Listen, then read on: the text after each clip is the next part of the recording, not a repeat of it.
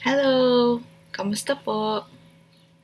You might be wondering what to do at this time of COVID-19 when everybody else is at home and your child is sick. What should you do?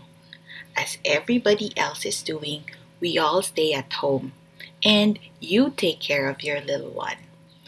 But are you also wondering, how can I reach my doctor? Is it even safe to bring my child to clinic?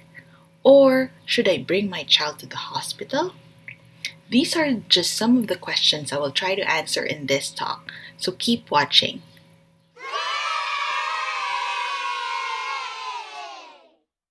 So the reason why we are all in our homes is COVID-19. What is it? So simply put, it is an infectious disease caused by the newly discovered coronavirus. And majority of those who get infected get mild to moderate respiratory illnesses. What is concerning though is that for older people or those with chronic medical conditions like say heart disease or diabetes, these are the population that tend to have serious illnesses. How it is spread? So it is spread from person to person through small droplets that come out from the nose or the mouth. So from coughing, sneezing, or talking. And how do you get infected? When these small droplets get to your eyes, your nose, and mouth.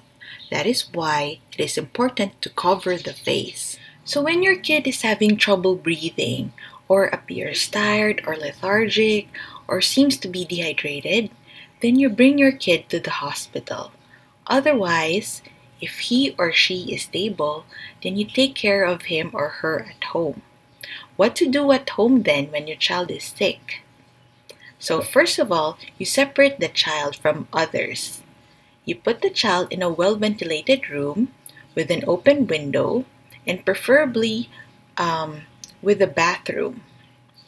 You assign one caregiver, should be someone of good health. And the caregiver should wear a mask at all times and practice good hand hygiene. This is by washing the hands with soap and water for 20 seconds, or you can also use 70% alcohol. And also, the child should be taught to cover his or her mouth when coughing. Children less than 2 years old should not wear masks because of danger of suffocation. Otherwise, older children can wear a mask. So, when you need to see your doctor, you first do it via telemedicine. What is telemedicine?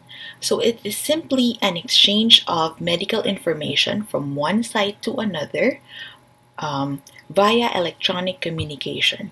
So, you can do this via text or call or a video conference. It depends on your doctor and what is available in your area.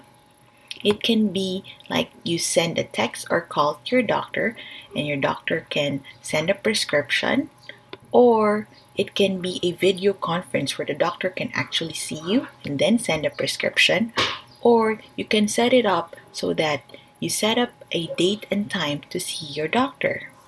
Now you're getting ready to see the doctor. I have a couple of reminders. So just bring one caregiver per patient as much as possible. The caregiver should wear masks at all times. The children should also wear masks except for those who are less than 2 years of age. And what about bunny suits on kids? I see a lot of them online and they do look cute on kids, but they're not recommended. These full gear personal protective equipments are for the hospital staff who are taking care of COVID-19 patients and not for kids. And now, when you arrive in clinic, a couple of reminders as well. So maintain a physical distance of at least 1 to 2 meters between other people. And as you are still waiting in line, if there is a huge crowd or a lot of people, you can wait in the car and ask the secretary to text you when the appointment is ready, all right?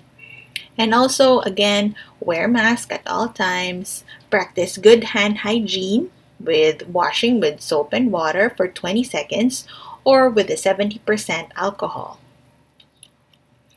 And then after the appointment, it is important that you all stay at home and only go out when necessary. Now, I offer you some tips. How about HEPA filters and UV light? Well, they are popular right now and they can be costly, but it's not really necessary. It's, should I say, optional for you to have. You don't really need to buy it if you don't have it, but if you have it, it's okay to use it at home. This is because the virus is transmitted through droplet and it is not airborne. So simply wearing a mask is sufficient.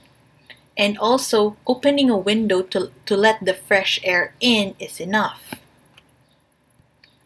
And that is the end of our video. Thank you so much for watching. Hi! I hope you enjoyed the video. I am here to provide support and help you raise happy and healthy kids. If you have any questions or if you want to suggest a topic, just type in the comments below. And don't forget to hit like, subscribe, and the bell button to keep posted. Alright?